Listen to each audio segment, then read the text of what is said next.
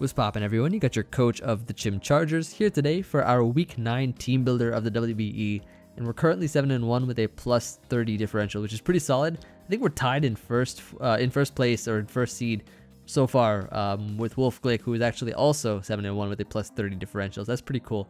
Kind of the competition to try to get to #1 seed, I guess, with him at least. And we were supposed to play Shady Penguin this week, coach of the New York Mankeys. However, he had to go on vacation on Wednesday, so we had scheduled for Tuesday initially. But when that time came, he didn't really have a team prepared, or he didn't really prepare for this matchup. So he was gonna give me the 6-0 forfeit win, but I didn't really want to take that because it's not really that fun. I want to actually play a game. So I went to A Drive. I told him about it, and I said, what if we get somebody else to sub in for him, and I could play that instead. So this week, we're actually going to be playing Gym Leader Gio from the GBA, who is volunteered to sub in for Shady Penguin. And you already know, if you watch my GBA games, the games that I've had with Gio have been really fun, fast-paced, offensive games. So I recommended him to play versus me because that would be a really entertaining game since, you already know, World Battle Entertainment, WBE, is supposed to be entertaining. So, I'm going to be playing Gio, who is going to be using Shady's team, or his overall roster. So that's going to be pretty fun, I think, as a replacement. I didn't really want to go a week without uploading a WBE game or trying to take a 6-0 win, which is pretty big overall, but still, I didn't think that would be fun. So, yeah, we're going to be playing Gio this week, and whatever the score is from this match is going to be the overall score for this week for myself, for the Chim Chargers. So, or for us, I guess. So, I think that'll be a lot more fun overall. So that's what we're going to be doing. Let's go ahead and talk about Shady's team, which Gio is going to be using. He's going to have a Tapu Fini, Ferrothorn, Dragalogy, Meloetta, Gastrodon, Trevenant, Mega Pinsir, Thundurus Therian, Ambipom, Mesprit, and a Guzzlord. This should have already appeared to your right. And he's also got the Electrium Z, which is applicable on a Pokemon such as Thundurus. I'm sure other Mons may get electric coverage, but really mainly for the Thundurus, I'm guessing, because that Electrium Z can be used really well on that Pokemon. I guess with Nasty Plot or Agility perhaps even. So it should be interesting. He has a lot of threats on his team, like Mega Pinsir, Thundurus, two of the biggest threats on his team, I'd say, offensively. Meloetta can also be kind of an offensive threat, maybe Sub CM, or even like the Relic Song set that can change his form, perhaps, is another option for him. He's got some pretty decent defensive options that he has on his team, such as Ferrothorn and Trevenant, even, I guess, maybe. His defensive walls are a bit interesting, I guess. Like, they kind of have holes. He also has a Gastrodon too, so like he can bring Ferrothorn and Gastrodon, maybe run a Shed Shell on Ferrothorn so that it can avoid getting trapped by Magneton, like that I have on my team, and then have like Gastrodon, which kind of walls Magneton. So I didn't opt to bring Magneton this time because of the fact that if I have to beat Ferrothorn, I'd run HP Fire, but then I can't beat Gastrodon, which I need HP Grass for. So it was really kind of conflicting in that scenario. He has Tapu Fini, which is a Pokemon that I definitely 100% expect him to bring, just because of how much work it can do. The Fairy type coverage is really nice, and Tapu Fini is Tapu Fini. Like that Pokemon's pretty good. I think that was his first pick overall, if I'm not mistaken. So I can definitely expect to see Tapu Fini, probably Mega Pinsir, just because of how offensive of a threat it is. Thundurus Therian is something that I also expect as well. Maybe Ferrothorn, as well as I guess Gastrodon is an option for him to bring as alongside that Pokemon. And I guess maybe Dragalogy could be the last one. Like, I don't really see Mesprit or Guzzlord coming to this matchup. Maybe not Trevenant, but Trevenant's actually not a bad option versus Cobalion, because if it runs a defensive set, it can Wisp, and it can be immune to fighting coverage like close combat. It's also a pretty good option versus Diggersby, being able to I guess resist one stab and being immune to another stab, which is the return that I have on my team. So I think he has a couple of options that he can bring. That Gio can definitely, I think, use this team pretty well. I think he's used Tapu Fini. I'm sure that he'll be kind of familiar with that Pokemon. But yeah, that's kind of my first impression of his of the team. And let's just get into the squad that I'm bringing right now. As you can see, I'm bringing the Venomoth, and this is a Pokemon that I just traded from last week. I brought Dusknoir, remember, from the match that I announced that I was going to be trading Dusknoir for Venomoth, and Venomoth is going to be the Pokemon that I'm going to be introducing in this game, as I think it can do pretty well. I'm rocking a Koba Berry so that I can take a quick attack from Mega Pinsir. It should do less than 50% with the Koba Berry, so that can be really useful in order for us to Quiver Dance up nothing to trifle with, of course. This Pokemon is a huge threat to his team, as Tinted Lens will hit not very effective Pokemon for neutral damage, so it's going to do a lot to stuff like Tapu Fini, Dragalge, Thundurus, Pokemon such as those, even Pinsir, even like a Pinsir, if it tries to switch in, it'll take a lot of damage. And you know, we have Roost, Quiver Dance, Roost for that longevity, because I want to be able to heal up on Pokemon such as Gastrodon and Tapu Fini. Fini and Gastrodon I don't think can really break through Venomoth too well, so that's going to be fun. And Bug Buzz for that main stab move. With Quiver Dance, it can hit really hard. I'm running enough speed so that we can outrun his, I believe, what was the fastest Pokemon on his team, Ambipom, I think. So we can outrun Ambipom at +1, so that can be pretty useful. And you know, we can set up multiple quiver dances over special attackers such as Fini, Gastrodon, even Dragalge. Like if Dragalge has is not choice spexed, and if we quiver dance up, it's easy to set up over that Pokemon because of how we can boost our special attack and special defense. And the Cobra Berry can really help us out a lot, taking quick attack from Mega Pinsir. So I think it's a really good Pokemon to start off the team, and a new one at that. So I definitely wanted to introduce it, I guess, as a first time using it.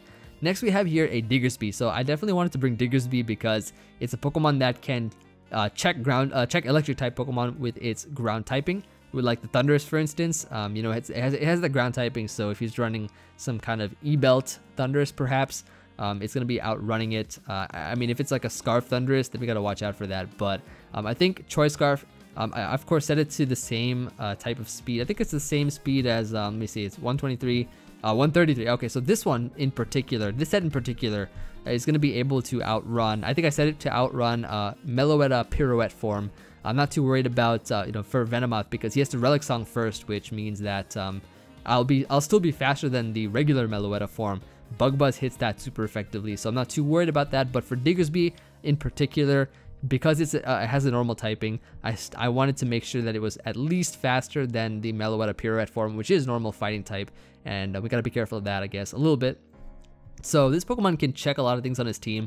I mean, the only Pokemon that can resist or be immune to return is Ferrothorn and Trevenant, both of which get hit super effectively by Fire Punch. So I think this set here can work well. Has the U-turn from Momentum, and overall a very offensive and scary Pokemon for his team. So then we have here a Cobalion, and this Pokemon is just mainly for Stealth Rocks. I figured, like, well, I mean, looking at the Pokemon that Shady brought, he didn't really, like, I was looking through some of the replays. He didn't bring Defog on Pokemon like Fini when he had Pinsir, but I know Geo probably will have Defog on Fini if he brings Pinsir, so I still think the Stealth Rocks are pretty useful overall, just so we can pressure Pokemon weak to Stealth Rocks, such as Mega Pinsir and Thundurus Therian. So I think in that regard, it's going to be useful. But I think I opted to bring Cobalion. Like initially, right, for this team, I had Cobalion, or I had Magnezone over Cobalion. The reason was because I wanted to try to trap Ferrothorn, but I realized, you know, in counterplay, Ferrothorn can easily run Shed Shell or a Akaberry with Bulldoze or something, and I think Cobalion works a lot better versus more members of his team. Like with Swords Dance, we're still able to break through. Like with Swords Dance Z move, Steelium Z, it's still able to have a pretty solid chance to OHKO max HP, max defense Trevenant, which is really good in case he brings that. And even versus Gastrodon, SD close combat is going to be hitting like really hard versus those mons. I think it's really solid to bring Cobalion instead, because while it may not trap Ferrothorn, it essentially will give it a free setup over Ferrothorn, because Ferrothorn can't really do much to Cobalion, even with Bulldoze or whatever, even with some kind of like super effective move. Cobalion has a pretty naturally good defense, so it'll be doing a lot of damage, and I think in that regard, Stealth Rock's SD2 attacks with Steelium, Cobalion will be doing really well. Let's talk about our last three members real quick here. And as you can see, we have our Mega Latias, a Pokemon that has been doing great in giving me some W's, as you know, whenever I bring it. Combine Roost, 2 attacks. So I'm running Stored Power T-Bolt, pretty standard Stored Power set with you know, with T-Bolt, Combine and whatnot.